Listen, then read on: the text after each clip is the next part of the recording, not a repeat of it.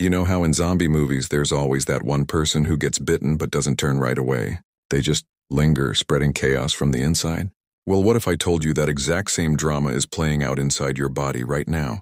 We're talking about zombie cells, and they are one of the biggest reasons we age. These aren't your typical horror movie zombies, they're called senescent cells. Here's the deal. Throughout your life, your cells are constantly dividing. But sometimes a cell gets damaged, maybe from UV radiation, a viral infection, or just the stress of daily life. Instead of dying off cleanly, which is what it's supposed to do, it enters this weird, suspended animation. It stops dividing, but it doesn't die. It becomes a senescent cell, a zombie. Now, 1 or 2 zombie cells aren't a big deal. Your immune system is like the hero of the movie, usually clearing them out. But as we get older, our immune system gets a little slower, and these cells start to accumulate. And this is where the real trouble begins. They don't just sit there quietly. Oh no, they start screaming. They release a cocktail of toxic inflammatory molecules. Think of it as a zombie's groan that attracts other zombies. Scientists call this the SASP, or senescence-associated secretory phenotype. This constant stream of inflammatory gunk creates a low-grade chronic inflammation throughout your body, a state now known as inflammaging. It's like a fire that's always smoldering.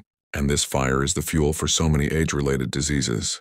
We're talking about the stiffness and pain of arthritis, the cloudiness of Alzheimer's, the metabolic chaos of diabetes, heart disease, even that general feeling of becoming frail.